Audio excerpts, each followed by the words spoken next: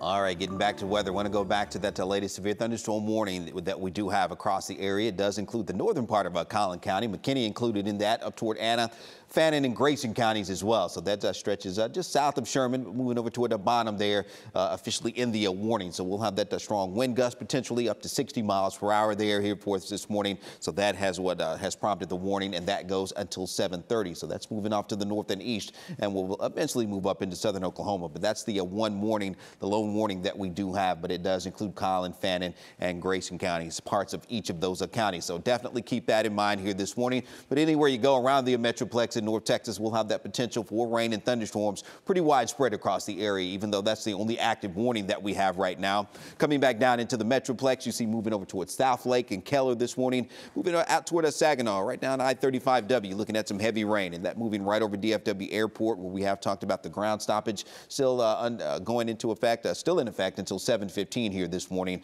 So we'll continue to watch the showers and storms move through there. Carrollton as well, picking up some heavier rain. So again, give yourself some extra time. It's picked back up once again the southern parts of Dallas and Collin and Tarrant counties as well, from Cedar Hill back to Mansfield and Kennedale here this morning, still picking up some heavier rain. So this will be widespread. That potential for some gusty winds and some stronger thunderstorms can't be ruled out as we get out toward Mineral Wells, Granbury, down towards Stephenville. Could be looking at some gusty winds with the southern edge of that line of storms as it works its way east and northeast through the area here. So still a few more hours we're going to be dealing with the rain and thunderstorms around here this morning. So we're not done yet. We have the one active warning, and there could be a few more. There will be a risk for some strong severe thunderstorms continuing as we go through the rest of the morning rush, and we still have that severe thunderstorm watch in effect until 9 o'clock here this morning. So definitely plan accordingly. Give yourself some extra time.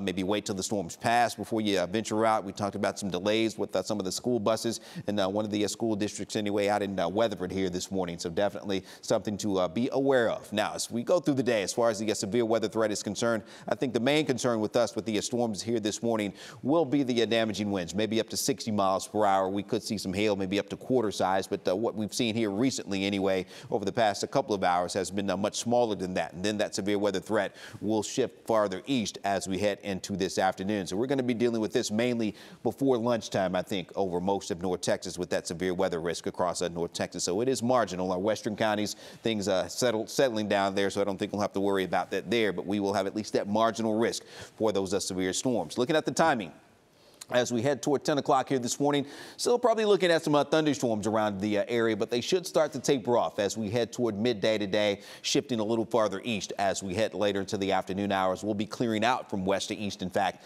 by this afternoon. And as we head toward 2, 3 o'clock, around the time you're coming home from work, picking the kids up from school, don't think we'll have to be concerned about much in the way of thunderstorm activity around North Texas. So that will be the good news as this round of severe storms moves on out and things settle down late this afternoon. So if you have some plans to be out, heading out, getting the weekend started, we should be okay for that. But a little farther east, you do want to talk about the severe weather risk that will be a moderate. You see the red shaded area there as we get over toward portions of Mississippi here this morning, the Mississippi up into the Tennessee Valley here this morning. This afternoon, that's where we're going to have maybe an outbreak of severe storms there. So on the low end for us as we go through the day, but we will have that much higher risk, enhanced to moderate risk over portions of the south later on today. But for us, we're looking at the still rain coming down. Talked about the ground stoppage out at DFW Airport, 64 degrees there right now, 74 still heading out to Love Field. So temperatures will be cooling down a little bit. No delays here this morning, but that could change with the showers and storms around. So we'll see the temperatures still in the low mid 70s out ahead of the front.